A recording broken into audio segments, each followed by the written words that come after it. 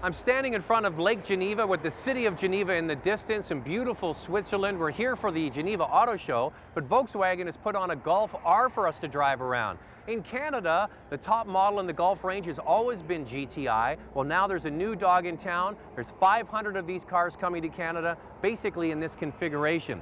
Historically, GTI owners have treaded towards the four-door model with the hatch, so that's the model they're bringing with the Golf R. It's fully loaded, manual transmission. The only difference you'll notice in this car, it has winter wheels and tires. We're going to get a nicer looking wheel on the Canadian car.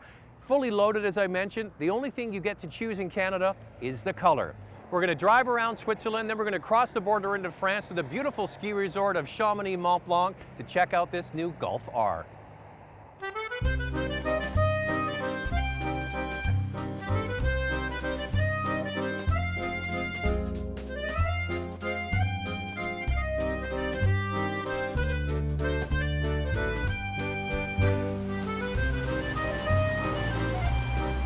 A regular Golf GTI has a turbocharged four-cylinder engine. It's 2 liters, produces 200 horsepower. This car still has a 2-liter engine, but they've tweaked it and they're able to achieve 256 horsepower, 247 foot-pounds of torque, and that power is going to all 4 wheels instead of just the front wheels in the GTI. The thing about this car is it's a very civilized car if you're going to drive it every single day to work and for a commute, but it has that power and fun and that traction when you want to get out and entertain yourself.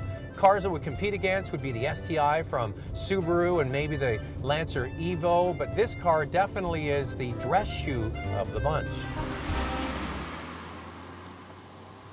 Now, it's a lot of fun getting to drive from Switzerland into France to Chamonix Mont Blanc, beautiful ski resort.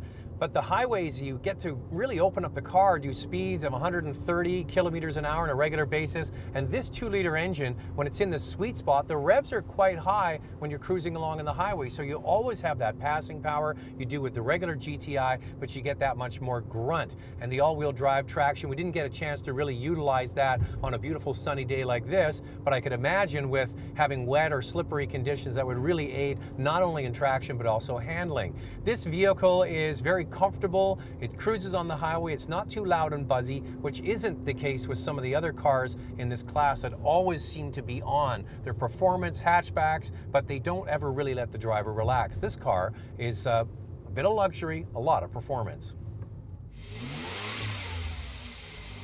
With only 500 of these cars coming to Canada and most of them spoken for, you'd be very lucky to get one. And the future of this car really is in question. The reason is there's a new Golf coming on an all-new platform for 2013. Now, of course, Volkswagen's going to bring in their regular cars, and a high-performance model like this might be years away. So if you get an opportunity to pick up a Golf R for just under $40,000, you're getting a lot of car for the money.